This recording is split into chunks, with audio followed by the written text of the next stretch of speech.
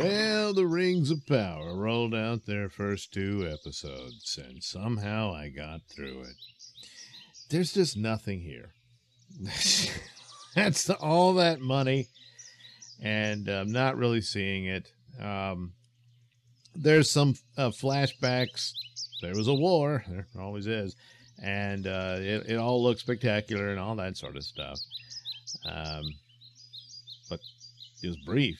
And the rest of it, there's a fight with a snow troll, which the snow troll is okay, but the fight itself is pretty stupid. And I think one of the trailers had a more extended look at that fight. They seem to have cut it really quickly because Galadriel does look like Peter Pan flying on wires in the fight and stuff like that. Maybe that's the one. It's really stupid. Of course, she's got her whole crew there. They all get wiped out by this monster, damn near anyway, but just thrown around, beaten, and then she jumps into action and just whoops its ass. Which she's bound and determined to find Sauron. So, didn't really know what they were going to do. Had all kind of guessing and suspicions that we would meet a young Sauron before he becomes the Dark Lord and all this type of stuff. And they might have done that. No, he's already pretty much in the armor and everything. I mean, you only see him briefly in the flashback. And they've been fighting this war with him and his orc army and all that stuff between the elves and them. And for centuries. And her Galadriel's brother dies, and that was her favorite brother, I guess. I don't know. Oh, they did do the Captain Marvel obligatory scene where she's really smart, but the boy elves are stupid, and they make fun of her. And they keep throwing in these lines that they think are so profound, but they don't have the ability to write it. So it's like she makes this little boat out of paper when she's a little girl. And that one of the boys says, that'll never float. It's not meant to float. It's meant to sail. And this is supposed to be, oh, man, that sounds awesome. Well, if it doesn't float, it won't sail either. So, And, of course, the kid ruins it, and they get in a fight and all this stuff. And her brother comes in, who's, a full-grown man. So, I mean, there's quite a gap in years there. But whatever. He ends up going and fighting the war and gets killed. And so that's her motivation for the rest of the series. And she becomes Galadriel, warrior princess. And she's the bestest ever. And the thing of it is, because she's an elf, so, okay, there's some supernatural elements here of her ability, even though she, once again, looks like a toothpick-limbed small lady. But she's able to climb these mountains with her knife and all that sort of stuff. But she's accompanied by a squadron of warrior elves, and they all suck, and they get slammed around by this snow troll, and yet she whips it with ease. And it's like, well, wait a minute. If it's the supernatural abilities that elves just have, then why don't they? So it doesn't quite work out that way. And they give you nothing as to, other than her obsession over the death of her brother, is the reasons why she keeps wanting to find Sauron, even though most people now believe he's long dead. They don't find anything. They find an old fortress that he used, and it's all old and broken down. It's been long abandoned and all that sort of stuff. But they find his mark there, Oh, that, but everybody says, yeah, but it's really old. It's probably been there for centuries. It's, it doesn't really mean anything. And, but this is supposed to be something that tells her she's got to go on. But the other crew decides, nah, we're done. We almost got killed by a snow troll, even though she killed it pretty easily. So they could have gone on. Or they say, if you're going to keep going, you're going to do it alone. And they all lay down their weapons. As a symbol of, this is like a mutiny or coup or whatever. And so she says, oh, well, damn it. So they go back home. But since she was so badass with the snow troll, it's like, what does she need her squad for, I guess she needed at least one of them because they did this maneuver where this guy holds the sword out and she leaps off of it. So, I don't know. I guess she could have stuck it in a tree or something. But anyway, they go back, and the king has decided, the war's over, and then later on admits, well, maybe Sauron is still alive, but come on. What is he, pushing 800? Come on. And so the heroes get their reward, and then they, surprise, you're all going to heaven. So they're going to send them off to the island of heaven. You know?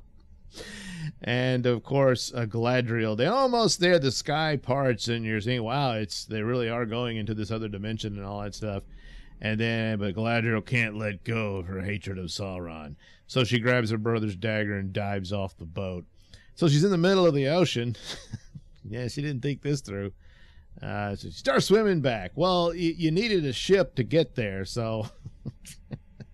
But don't worry, a raft comes along, and she meets some stud. I don't know if they're supposed to have something between them later on. Usually that's how these things go, but I mean, she has a husband, but doesn't matter. This has nothing to do with the books or anything. It's already so far afield of that. There's no point in even looking for anything there, despite their occasional commentary to the contrary, even though at the same time in the same sentence, so we're making it, valid for our world today, or some crap like that. I mean, Lord of the Rings is third globally in popularity only to the Bible and the Quran, which are two religious tomes that the two enormous religious faiths hold as sacred and true, whereas everybody else thinks the Lord of the Rings, it's this fantasy story. It's fun. So it's already reached the world. It doesn't need Amazon to, race swap and gender swap people and all that sort of nonsense. But it did. So there you go. But for what it is, I don't really see the money in it. It's only 2 episodes, so maybe they got some more spectacular stuff here. But the dialogue is terrible. I mean, they'll fall back on current dialects and whatnot in it and stuff like that. And they can't keep it together. And a lot of it is just them trying to pretend that it's like Lord of the Rings. Of course, you got the Harfoots instead of the Hobbits. And then the big fallen angel of Gandalf, I suppose, is what everyone assumes. And it more than likely is, or he's just a proto or pseudo Gandalf or later or what have you. But anyway, he's the mysterious figure, and we don't know much about him. Meanwhile, the signs that the orcs are very much alive. We see one attack. What's his name? I forget his actual name, but everyone calls him the Don Lemonless. He has a human girlfriend. Will they or won't they? Yeah. She has a son, and oh boy, is it all her husband left? Maybe it's because that's not his son, huh? But the son, instead of finding the ring, because those haven't been made yet, but they're about to. But the son finds this artifact of Sauron. Well, now he's touched by Sauron, even though he's, I don't know, who knows where he is. He's not his spirit in the afterlife or whatever, like it is in the Lord of the Rings, and with the only possibility of returning is to get his ring back. Well, as here, I guess there's some connection with this artifact, So they're going to run with that. So the danger is not over. So it's not only Galadriel, it's Don Lemonless. Is also finding out, he gets caught. We don't see what happens to him. He's digging through a hole after this village has been torched and discovering there's orcs afoot and all that. So they get him. I'm sure that's not the last we've seen of him, of course. But nevertheless, that's what the deal is. And then his girlfriend fares better against the orca. Her son helps out. They both fight it. But she gets the final straw and then beheads it and brings the head to the village and tells them, we have to evacuate, whatever. And, the threat is real. And they're like, whoa, because, there's always going to be a boss girl telling everybody what to do. And that's the default setting of the show, and all that. So Yeah, the Galadriel character is the absolute worst. She's terrible. The lines they give her is terrible, so that's not necessarily her fault, but it's everything you saw in the stupid trailer where she's arguing with Elrond, and you haven't seen what I've seen. I've seen my fair share. You haven't seen what I've seen. But now she does do the crazy. She can do the crazy eyes that tells you, oh boy, this one's a psycho. So she'd be really good playing some stalker chick type character and stuff. So they got that down pat. But the thing of it is beyond her brother's death. What did she see? Well, she's seen the mark. She gets a vision and all that. But you can't say she saw more of the war than he did because they've all been in it. So give her something. Like she stumbled on something more than just a mark where the rest of the elves look at it and say, yeah, but it's really old.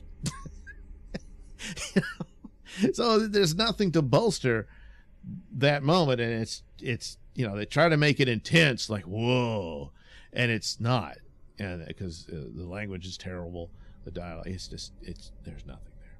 So the second episode is just the Don Lemus gets captured by the orcs. More mystery about whoever the Gandalf-looking guy is. He's being helped by the female Frodo, as many have said, which is obviously who she is. She's Nori, I believe her name is. And she already has her own gal pal who will be her Sam. And my guess is they're insinuating that this is Gandalf. And so the original little companion that he had is Nori. She was the first, and the reason he has a fondness for hobbits is that they remind her of her, and certainly Bilbo and later Frodo remind him of her in those early days, and he's completely beholden to her because she saves him from the crater that he was in. So yeah, could any of this have worked for Lord of the Rings? No. On its own, in better capable hands, yeah, probably not. There's a few things here and there, maybe, but it's all just borrowing from the original Lord of the Rings narrative. There's a terrible evil, not everybody believes it, and all this sort of stuff. Same thing with Game of Thrones, and that's the basic jumping off point at the beginning of the story. But here it's obvious it's a lazy production. The work, of course, is the photography, sets. There's been complaints about the cheapness of the costumes that if you look at it closely, you'll see it, but just on watching the show, they're fine. And some of the actors are okay, but that's the only work. The actual heart of the story is no. And it's just loosely stolen from these appendices that Tolkien wrote. And apparently can't even get that right. I'm no Tolkien expert, but I've heard from quite a few. And the timeline doesn't work and all that sort of thing. So there was no real attempt there at all. The Tolkien brand name is there to protect the lackluster effort on this. And then the shielding, of course, is identity politics casting. So preemptively, if you do not accept this, it's because you're a racist and you're a sexist and what have you. Mostly those so far. I don't know. They may go into other things. They'll have, I don't know. I mean, I don't, would they really make Sauron like trans or gay or something? And that's the reason he turned to evil, because society wouldn't accept him. And that's what happens. Maybe that would be how they do it or something like that. Or Gandalf will be gay. Maybe they'll get into that too. But then that'll be the other checkbox that they can exploit and tokenize, and all that. And that's always done as shields for lackluster productions that you've seen for years now, and it never, ever works. So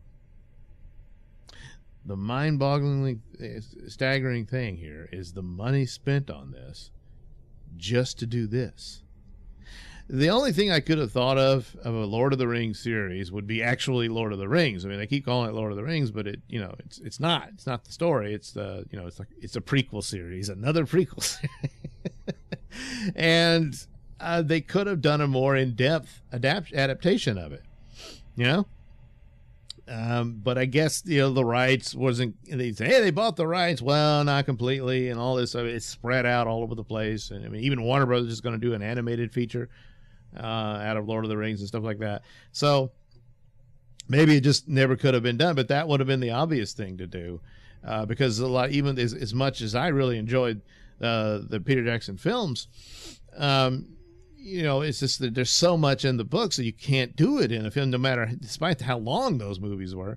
You couldn't fit it all in, but with a TV series, he probably could, at least more so than a movie could. But that's not going to happen. And it's just as well.